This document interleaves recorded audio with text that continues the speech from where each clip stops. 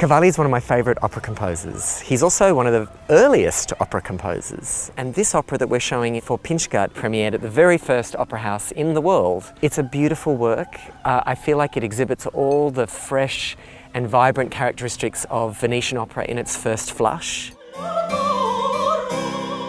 So the piece is a meditation on love, ultimately, and different kinds of love. Those who choose to lead a single life, like Dafne, those who are seeking new adventures, like Apollo. So there's very different looks at love, and I hope that an audience would go away going, oh, that resonated for me, that kind of exploration of what love is and what connection is.